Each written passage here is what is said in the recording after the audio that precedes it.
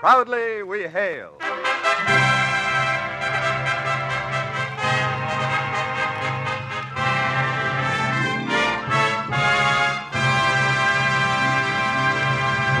Hello from Hollywood, ladies and gentlemen. This is C.P. McGregor speaking. Welcome to another performance of Proudly We Hail, a program of your War Department. Through the courtesy of the Hollywood Coordinating Committee, we present the well-known actor, Mr. Gene Lockhart, who will star in our play, His Honor Pays a Debt, written by Tom Petty with music by Eddie Scrivanik.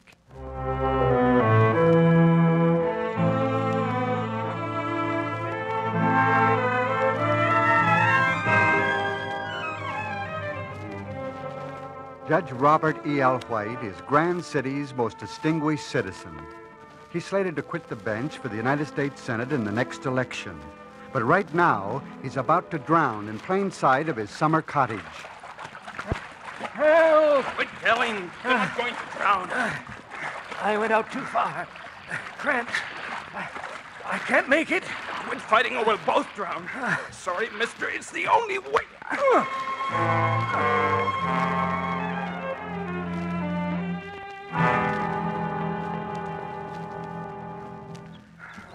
All right. You're ashore now. I'm afraid I lost my head out there. I owe you my life, my boy. My life. Forget it. Are you all alone? Why, yes, that's my place. Over there. Anyone in it? Servants? Your family? No, I came down alone for the weekend. But don't worry, I'll be all right. What's your name, my boy? Never mind my name. I'll never forget you. I'm Judge White's son, and I owe you my life. Look, I'm not here. Nobody pulled you out of the water. You say you want to do something for me? Okay. Forget you ever saw me. Say, I have seen you. I've seen your picture in the papers. I'm asking you to forget it. You're Tad Dexter. I was a fool to go after you. All right, set the cops on my trail, but I didn't kill Mr. Johnson. Then why did you run away? I don't ask you to believe me. I don't ask you to do anything except to forget that I'm on this island. Son, it doesn't make any real difference whether I believe in your guilt or innocence. It's my duty to report your presence here. You wouldn't. Why don't you give yourself up, Tad? Face this thing. I'll help you. Not a chance. The cards are stacked. I'm taking one of your boats and heading for the mainland. And you can't stop me. I could. There's a telephone in my cottage. You do that after I've saved your life? I'll tie you up. That might mean my death. It'd be several days before anyone came to look for me. You win. I can save your life, but I can't take it. I'll have to take my chances on getting away. No, Tad. I'm going to do something I've never done before. I'm going to risk my career, my chance to sit in the Senate. We'll forget we ever met. Thanks, mister. I'll take the chance. But if you double-cross me...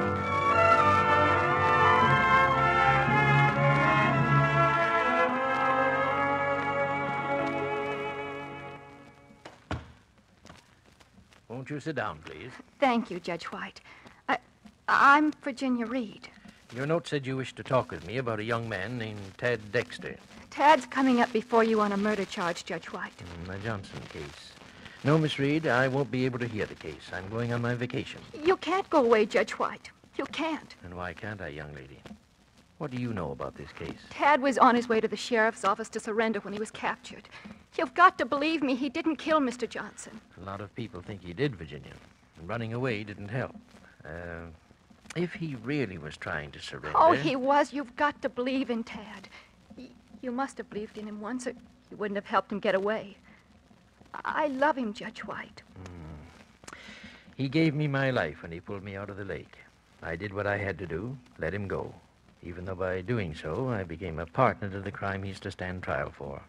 Now, Virginia, you see why I couldn't hear his case. I'm afraid you're going to have to, Judge White. Huh? Well, that sounds like blackmail, young lady. Did Dexter's lawyer send you to see me? No. Only Tad and I know what happened on your island. We haven't told anyone that you helped him escape. Yet. Oh, but you would. You'd tell Dexter's lawyer? I'd do anything to help Tad. Suppose I did hear the evidence. There's not much I could do.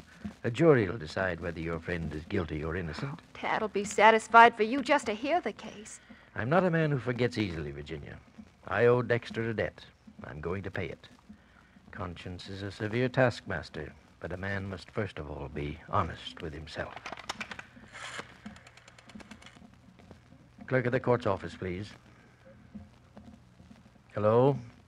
About the Dexter trial, the young man accused of killing the banker, I believe his name was Johnson? Yes. I think I'll be able to handle it. My vacation plans have been changed. Yes. Yes. Thank you. I wanted to commit myself before you, Virginia. Someday, maybe I'll know whether I'm doing this for you and young Dexter or myself.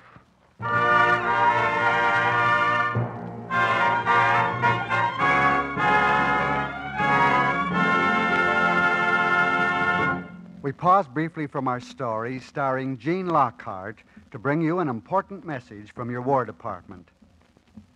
Suppose we test your knowledge. Write down a list of the world's latest scientific and technical discoveries. Then, after each, write the name of the organization responsible for its development.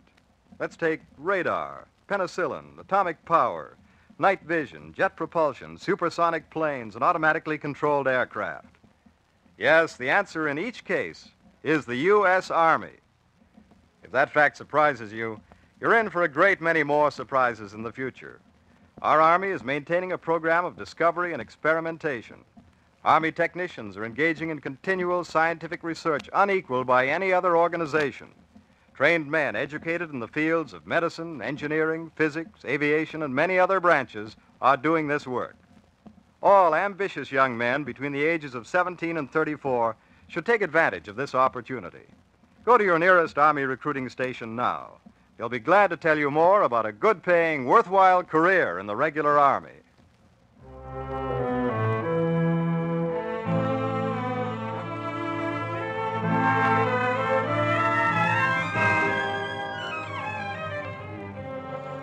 Now, Act Two of His Honor Pays a Debt, starring Gene Lockhart.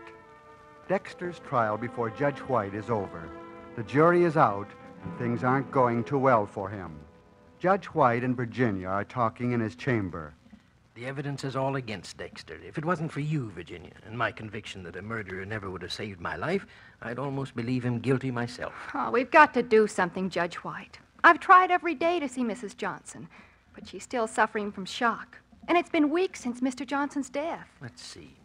2 doctors testified she was too ill to appear in court, and her sworn statement was read by the prosecutor. Mrs. Johnson said when she walked into the library, her husband was dead, and Dexter was standing a few feet away with a pistol in his right hand. And that, coupled with the row at the bank and the $30,000 shortage, makes things look pretty black for Dexter. Oh, but he didn't do it. Mrs. Johnson is hiding something. Yes? Yes, I'll talk with the prosecutor. Hello, Bradford. No, I can't see you. I'm in conference. What? You'll do what? If I was on the bench, I'd have you cited for contempt. I don't care what you think.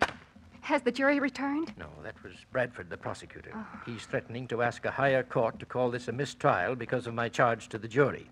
He's right, Virginia. Well, I thought you were only fair.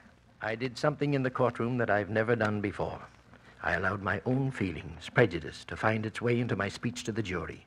And now it seems that I've done little good for anyone, neither Dexter nor myself. Will the jury return a verdict tonight? No, it's too late. We have to wait tomorrow for the verdict. Why don't you go home? I'm not going home. I'm going to see Mrs. Johnson, if I have to sit on her doorstep all night. Why are you so sure that she's the key to prove Dexter's innocence? Because Tad would never have run away if she hadn't screamed, "You killed my husband."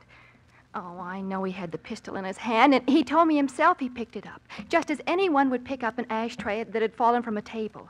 He didn't even realize he was holding the pistol until she screamed. Mrs. Johnson knows more about this than she's told anyone. I'm going to talk to her. Then you'd better hurry, Virginia, because there'll be a verdict when court convenes tomorrow morning.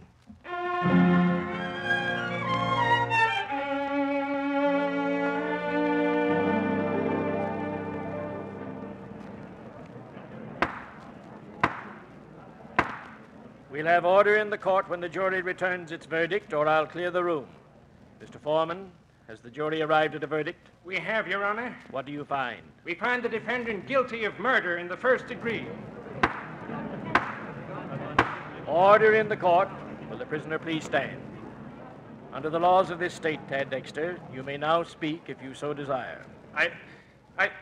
Oh, what's the use? Are you going to see an innocent man hanged, Judge White? You know that I didn't kill David Johnson. Is that all you have to say? Yes. Yes, I could say a lot of things. But that's all. Very well.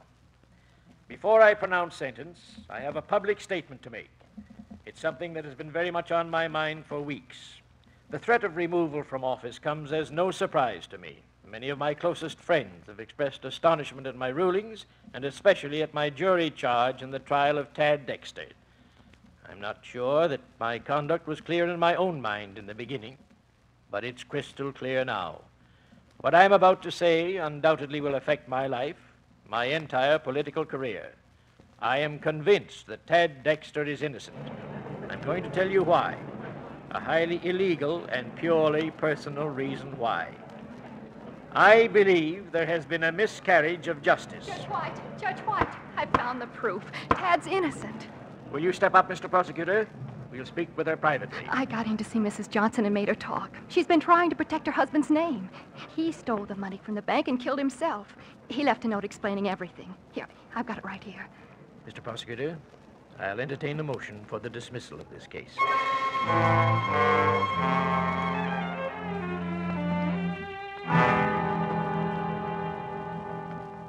I knew it. I knew nothing could happen to us. Something is going to happen to us right away, darling. We're going to be married. Oh, Tad, darling. But, Judge White, what's all this done to you? Huh? Have we ruined your political career? No, Virginia. I'm going to be very much surprised if you haven't made me a public hero.